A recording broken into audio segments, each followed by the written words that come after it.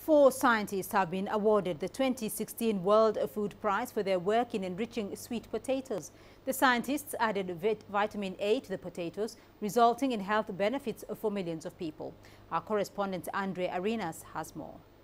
Doctors Maria Andrade, Robert Mwanga, and Jan Lowe from the Consultative Group for International Agricultural Research, and Dr. Howarth Buies, who founded Harvest Plus at the International Food Policy Research Institute, were awarded the 2016 World Food Prize in a ceremony in Des Moines, Iowa.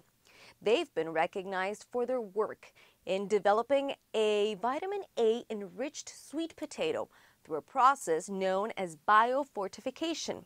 An estimated 150 million people worldwide currently suffer from vitamin A deficiency.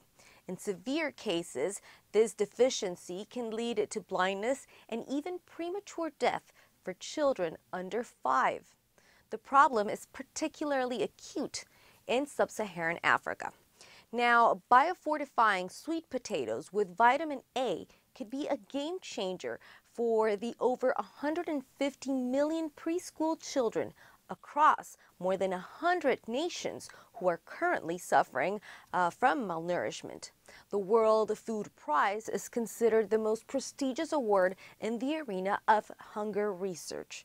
These four researchers received the prize of $250,000 for their achievement.